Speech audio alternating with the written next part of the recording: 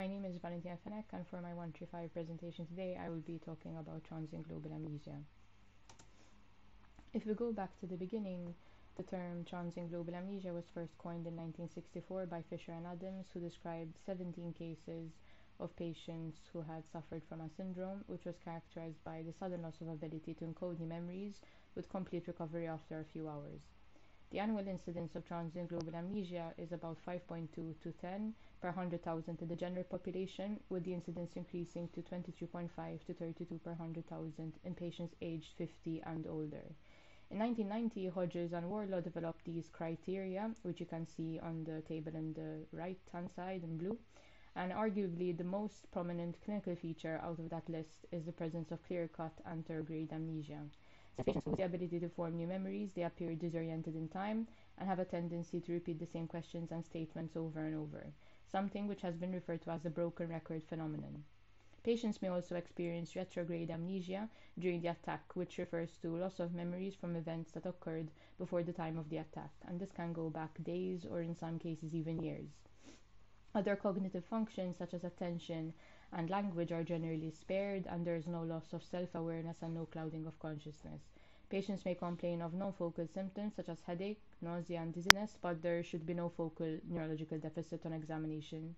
The duration of symptoms can vary, lasting between 1 and 8 hours, but should resolve within 24 hours. After the episode, patients are left with an amnesic gap for the duration of the episode. In some cases, episodes of TGA may have an identifiable trigger or event that precedes it. Physical exertion is the most common, followed by emotional stress and sudden changes of body temperature. The exact mechanism underlying transient global amnesia is poorly understood, but various factors have been discussed as a potential cause, and these include spreading depression, epilepsy, cerebral ischemia, and abnormalities of venous flow. The diagnosis of transient global amnesia is usually a clinical one, and therefore a lot of effort should be put into getting a reliable witness account of the event. If this is not possible, it may be difficult to make a diagnosis. There are a number of other conditions that can present with acute memory impairment, and the main differential diagnoses which are considered in this table here are transient epileptic amnesia, transient ischemic attack, and psychogenic amnesia. Psychogenic amnesia is similar to transient global amnesia in that it may also be preceded by a stressful or significant life event, but unlike TGA, psychogenic amnesia causes loss of autobiographical memory and personal identity. Patients with psychogenic amnesia are also usually indifferent to their memory loss, and they don't tend to ask repetitive questions.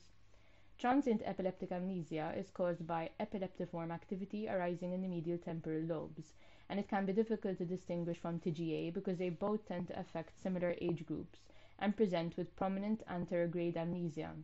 But transient epileptic amnesia is more likely to present following multiple events. The episodes tend to be briefer.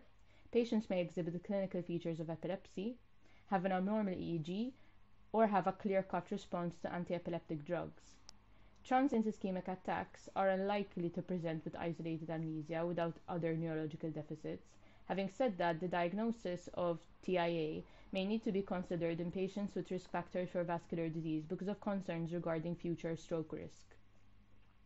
We now know from prospective and retrospective studies that if MRI is correctly timed, it can detect small lesions of diffusion restriction in the hippocampus of patients with TGA.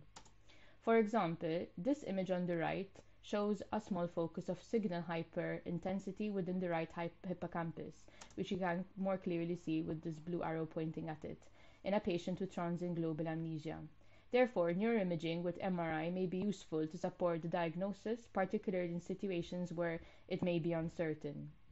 So why is it important to recognize transient global amnesia?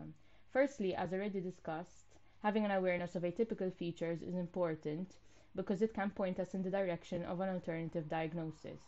It can avoid patients being referred for inappropriate investigations, which can lead to incidental findings. And finally, it also avoids patients getting inappropriate management and lifestyle advice.